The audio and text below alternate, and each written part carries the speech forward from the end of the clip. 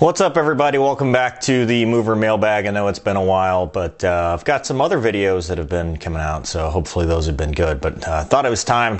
The Mover Mailbag's kind of been building up, so sorry if I haven't been able to get to your question.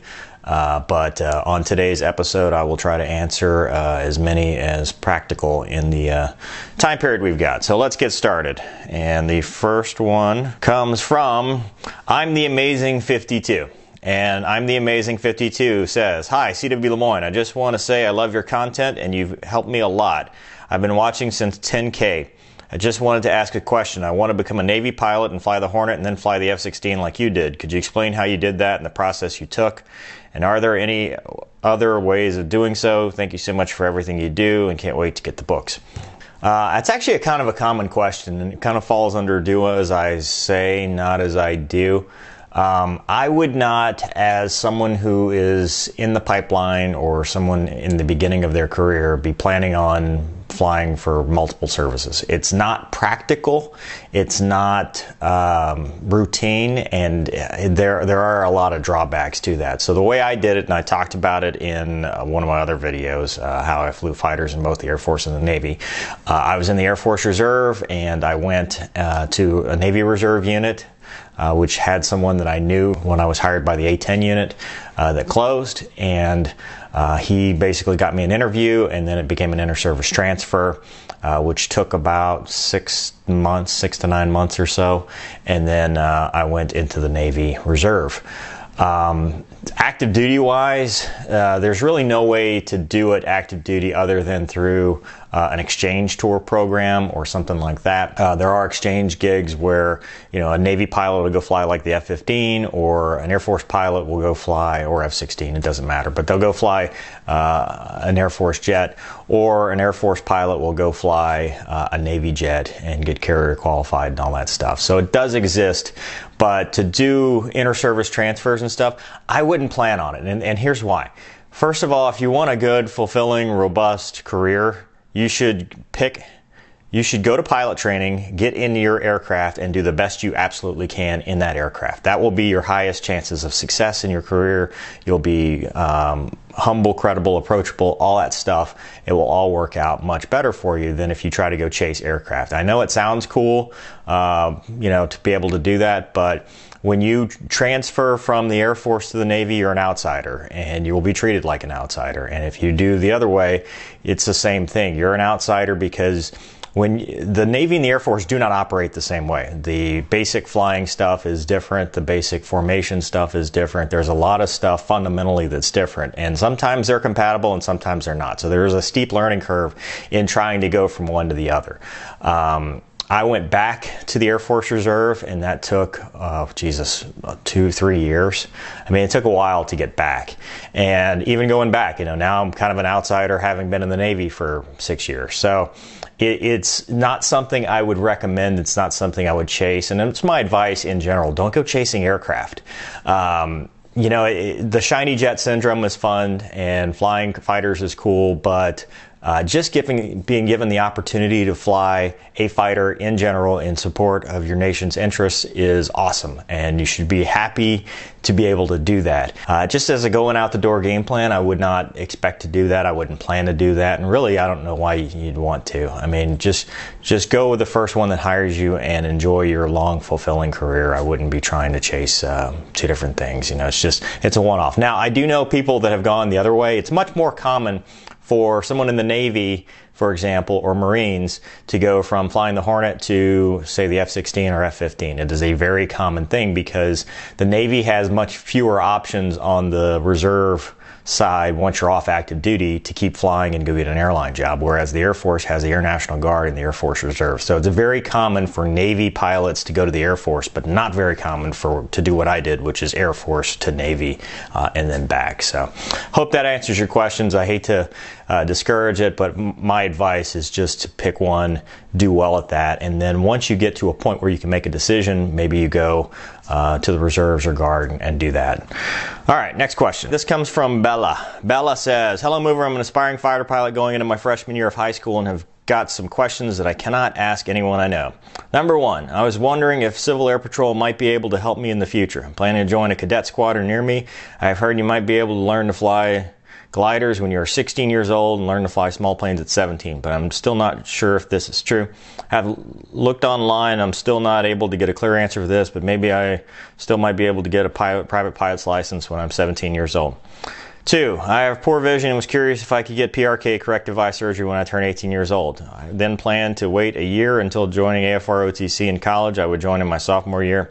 I'm not sure, but I also have heard that corrective eye surgery would just disqualify. Would I be able to get a waiver and still try to get in? Also, people have told me I should get the PRK after field training in ROTC because I guess it was the better option for them, but I still wanted to get the surgery 1 year prior to joining. Would this still be possible? Number 3, any good tips for receiving a pilot slot? I'm aware there's a regular competition to get the pilot slot and needed some good tips to start studying for. Yes, I'm aware there's some time away, but I know planning ahead is the best option to get the best results, more time to study. Number 4, after undergoing pilot training, how easy it is to choose the aircraft you want to fly? Also, how can you choose your desired aircraft? Any tips connected to this would be helpful. Apologize for the extensive question. However, if you have the time to answer, it would be great. It mean a great deal to me. Thank you for all the great videos, books, and your time. Bella. Okay, so let's go one by one. Civil Air Patrol. Yes, highly recommend. It's a great option. I think now they do have private pilot's license training programs that you can get your PPL through. I would recommend visiting, going to the website for the Civil Air Patrol, finding your local detachment at an airport or near an airport that has aircraft, and going to a meeting, asking the questions there, becoming a cadet, and doing it that way because it'll help and it looks good on your resume. So absolutely, it's a great program. Number 2, so medical questions. That's not really my forte. Here's what I know about PRK. It is allowed. I don't know why you need to wait a year until joining AFROTC. If you can join as a freshman, I would do that. But I honestly don't know. I don't know the ins and outs of AFROTC, PRK. But if you're going to do it, make sure that you're within the waiverable limits. Go look at the Air Force waiver guide and do it that way. But it is allowed. I do know that, but I honestly don't know what the rules are or why you'd wait. I'd be tempted to tell you to go ahead and just do it right away. But don't take my word for it. Like I said, I'm still trying to get the flight doc on here. He'll be able to answer. All right. Any good tips for receiving a pilot slot? Do your best. Get good grades. Do your best. Study for the AFOQT. Perform well in ROTC. Volunteer where you can. Be on time. Know your stuff.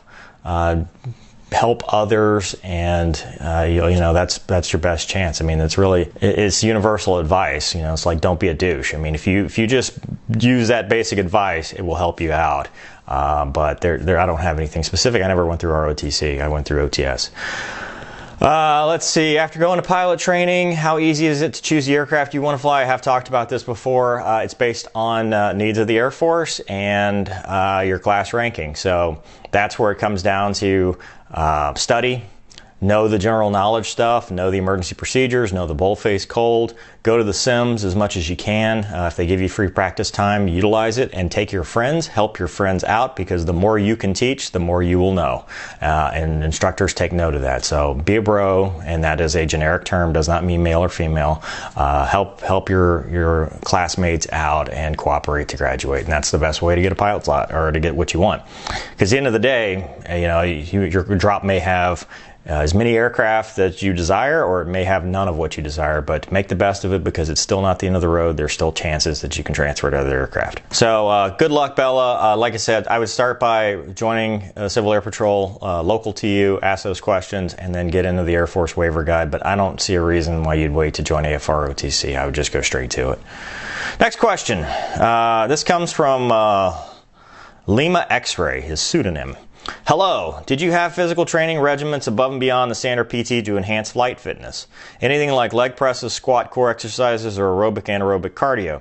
There's a myth in civilian general aviation aerobatic community that avoids cardio work, citing it reduces G tolerance due to enlarged arteries and reduced resting heart rate from aerobic cardio training. Elite motorsports have extreme physical conditioning regimens and highly controlled diets to be fit in their environment. Formula One drivers, motorcycles. Can you shed some light on this from your experience as an elite aviator? Best regards, Lima. I do like that elite aviator thing. But honestly, so when I went through, there was a thing called the fighter air crew conditioning test. I don't know if they still do it, but it was, you went to these machines and you had a certain amount of your body weight, or a certain amount of reps you had to do with your body weight. The long and short of it is high intensity interval training helps because it's bursts of energy that are mostly anaerobic that kind of replicate what you're going to do. You're absolutely correct. Core exercises. Don't skip leg day. CrossFit helps. A lot of guys like to use CrossFit because, it helps with your core and it's that burst of energy kind of thing. But you still are going to have to pass the AF Navy PRT and physical fitness tests, which involve a 1.5 mile run, push-ups and sit-ups. So despite whatever might work best for flying fighters, which is more of the bodybuilder type, legs and core, you're still going to have to run and pass the PT test. So what I typically do, I do some running. I go to the gym. I do, squats, deadlifts, leg press, all that stuff, lunges, and I just have a normal workout routine that I do, every day. So I don't think there's anything really special. Just make sure you stay in shape and make sure that you're not skipping any of the core exercises. So, but it's cool to be thought of as elite. The guys that have the best G tolerance that I've seen are the short, fat, stocky guys that have high blood pressure. That usually works out well, but it doesn't work out for general fitness and it doesn't work out for passing any kind of PT tests. So, but I would just say keep a normal workout routine, stick to it, and keep training and you'll be fine. All right, last question. This comes from Isaac. Hi, CW. My name is Isaac. I just heard about your YouTube channel a few weeks ago and have enjoyed the Mondays with Mover series. I'm currently in the process of applying to be a pilot. My board is coming up on 15th of August, so fingers crossed. If I get accepted, I will be the first one in my family to join the military. Can you speak into what life is like adjusting to the military? What were some of the big challenges for you culturally and challenges regarding the normal day-to-day of a military pilot? Thanks again for providing resources for those who are interested in joining the military and for all of your videos. God bless, Isaac. I grew up in a military family. My dad was in the Army, National Guard, so he kind of had that Army mentality. But, it's officer training school, getting used to that regimented. They tell you when to wake up. They tell you when to go to bed. It's very structured. And you have very full days. Going to pilot training, initially you'll have 12-hour formal release, so you're there for very long days, getting used to working long days. But if you are disciplined in your own life already, it should not be a problem. It's what happens is when you're not disciplined and when you procrastinate and when you don't like studying and stuff like that, that's where you tend to run into issues because for example, if you go to the Navy, they expect you to show up and know stuff. So, they give you a lot of free time, which is basically enough rope to hang yourself because they expect you to show up to the brief know it. The Air Force holds your hand a little bit more, but at the end of the day, it's on you to be studying when you're at work. It's on you to be studying when you're at home, and it's on you to show up knowing the material and stuff. As far as lifestyles go, not reading this one, but someone did ask me, do you have enough time to have a family? Absolutely. Yeah. Plenty of people show up married, and they're put off base in off-base housing. You'll have time away from family and you'll have time with family, even in pilot training and stuff like that. So it's not regimented to the point that you're marching around and you don't have any free time. You're still going to have most weekends off, and it's still your time off of formal release. When you're off of work is still your time, but the biggest adjustment's going to be you can't wait till the night prior to cram. You're going to have to be studying, you're going to have to be disciplined, and you're going to have to be able to show up prepared for every flight in order to do well in both pilot training, officer training school, and all the different schools you're going to have to go to. Once you're out of training, it's kind of more of a 9 to 5. And by that, I don't mean it's actually 8-hour days. I mean, it can vary. It can be short days, 6 hours, or it can be 12, 14, 16-hour days. It just depends on what's going on. But it's more like a normal job while you're at home station. It just depends. You got brief, mission planning, debrief, and the actual flights and stuff like that. Once you get to the deployment, now you're just busy working. You'll fly your missions, you'll plan for your missions, and then you go to the gym or whatever, and then eat and go to bed. And it kind of becomes, you'll get into a rhythm and get into a routine and stuff. But while you're at home, it's more like a normal job. It's just some days can get really long and some days can be not too bad. So, but most of your weekends will be free. So anyway, hope that answers your question. Thanks for everybody for the mover mailbag. Probably should have mentioned this at the beginning. I've just hit 50,000 subscribers. So on Tuesday, I don't know what date that is. Whatever Tuesday is, at 9 p.m. Eastern Time, 8 p.m. Central Time, I'm going to do a live Q&A like we did back when I did the 10,000 subscriber milestone. So I figure 50,000 would be a good place to do that since I haven't done that in a while. So please join me. We will talk about whatever, you guys want to talk about in the comments, and I'll answer any questions. We'll just, have fun and just have a live Q&A. So hope you guys will join me for that. Hope you've enjoyed this. Please send me any questions or mail. P.O. Box 8594, Mandeville, Louisiana 70470. Or you can email me, cwlemoine, cwlemoine.com, or find me on Facebook, facebook.com/cwlemoine.